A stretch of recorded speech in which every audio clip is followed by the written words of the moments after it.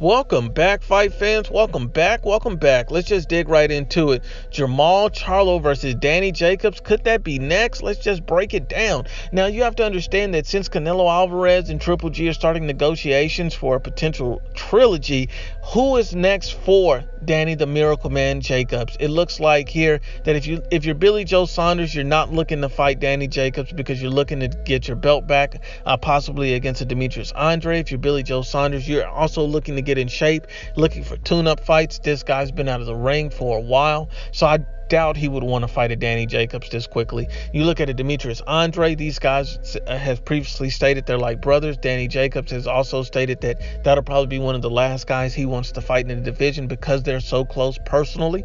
So I don't see that fight being next. Plus, they're two world champions on the zone. I see that neither one of those guys want to take a risky fight and risk, missing out on a Canelo Alvarez potential sweepstakes, So who would be the perfect opponent for Danny Jacobs? I think Jermall Charlo would be the perfect opponent. I think Jermall Charlo is minimal risk. We know that he's not a better boxer than Danny Jacobs. We know that because of what we've seen in the ring. We've seen Danny Jacobs be able to switch styles. We've seen Danny Jacobs with power. We know that Danny Jacobs is an elite fighter, a proven fighter, a world champion. And so we also know that Jermall Charlo has never stepped up in competition, and the best fighter that he's ever fought was an Austin Trout. A lot of people try to hype up Matt Korobov and say he is. No, it's Austin Trout. Let's be honest and unbiased. Matt Korobov was supposed to be a showcase fight.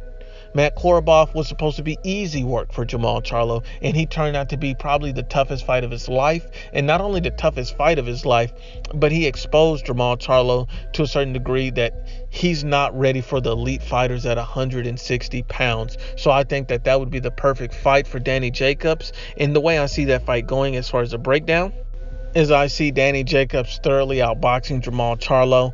I think that Jermall Charlo will win a couple of early rounds, but I think that Danny Jacobs would pretty much dominate the action. And so out of the first 6 rounds, I can see Jermall Charlo winning maybe 2.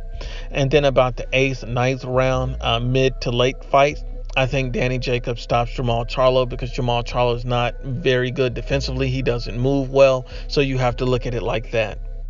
If an older Matt Korobov, who's nowhere near the level of a Danny Jacobs, size, power, experience, and skill, talent, foot movement, precision punching, if he's nowhere near all those things that Danny Jacobs is, I just have no other way to view the fight other than Danny Jacobs stopping a Jermall Charlo mid to late in that fight.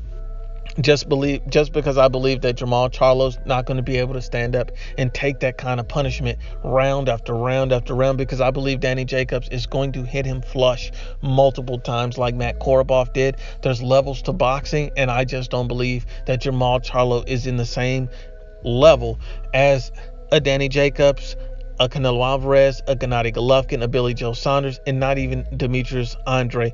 All of these guys are world champions or been former world champions at 160, something that Jermall Charlo has not proven he can do or accomplish at this point. He struggled mightily against Matt Korobov. In my opinion, I thought Matt Korobov bested him and won that fight, but we have to be honest and unbiased in our analysis. I believe Danny Jacobs versus Jermall Charlo is the perfect fight, since Danny Jacobs is looking like that he may miss out on the Canelo Alvarez sweepstakes.